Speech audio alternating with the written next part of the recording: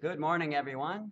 My name is Richard Tuttle, your friendly neighborhood band director. It is Tuesday, March 6, 2018. Whew, I think March came in like a lion. Excuse me. And the best laid plans of mice and men gang affaglaid. So we're having to kind of condense things a little bit, trying to get and my computer is spinning. So I'm gonna have to just go with this. So for morning band, there's no morning practice because we're 2 hours late. We'll still have lessons at 10:47 for fifth grade. High school band, what you will do is we'll go with the normal Tuesday plan that we had for performers performing for me. And then we'll take who was supposed to go on Monday and we'll put them on Wednesday and Thursday, kind of spread that out a little bit. And then Friday will kind of be our last chance to listen to some groups. The plan and then we got first grade music coming up. It's iPad Tuesday.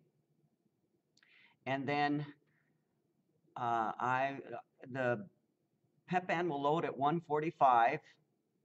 And I just got to tell this thing to stop. There, now I can see it. We'll load at 1:45, taking 2 buses. And then 2 o'clock, we will depart for Morris. Now, there is no kindergarten music today because I will be gone. And so I'm going to take that out. And then I'm not really sure what they're doing for the middle band because I will be gone. They're probably going to have some kind of substitute situation, and they'll work on that. So my computer is not doing this stuff that I want to do.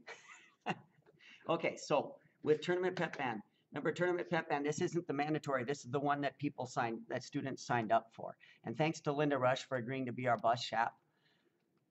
And I will ride the other bus. So we leave at good grief, leave at 2, yes. And then we're going to eat supper at the Pizza Ranch at 4:20 in Morris. I called them yesterday. It's $10 for the buffet. We'll arrive at Morris at about 10 after 5, do the pregame 5:30, tip off at 6. About 7:30, we hope to depart from Morris and then get home about 9:45. A victory means we play on Friday. So if you have any questions, please email me. My email address is richardt@ada.k12.mn.us. You can find me on Facebook or Twitter.